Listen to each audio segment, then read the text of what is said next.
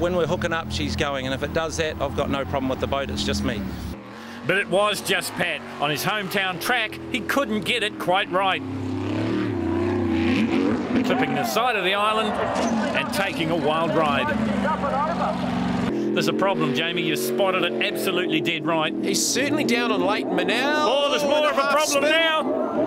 Oh, look at this. The boat leap up out of the water. He half spun it. He did well to continue on, but that's cost him a whole heap of time. He is so smooth. I suppose he has to be to keep the momentum up with this smaller engine combination up against the big blocks.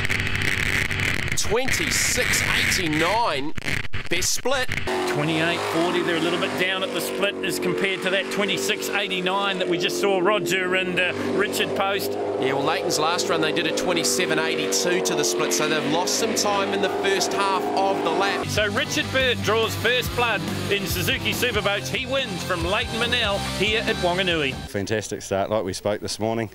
Got to be on that podium to have a chance of getting another championship, so here we are on the podium again.